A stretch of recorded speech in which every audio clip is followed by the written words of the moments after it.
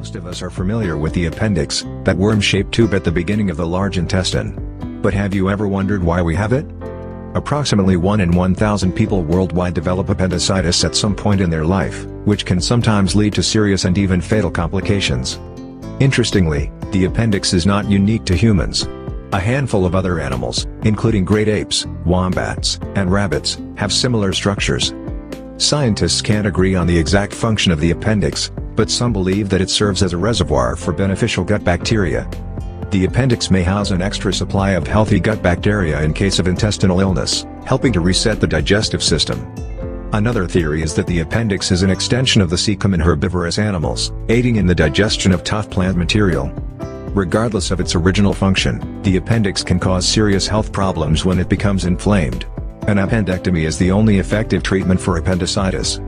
The appendix's purpose is a mystery, but it may help our gut health.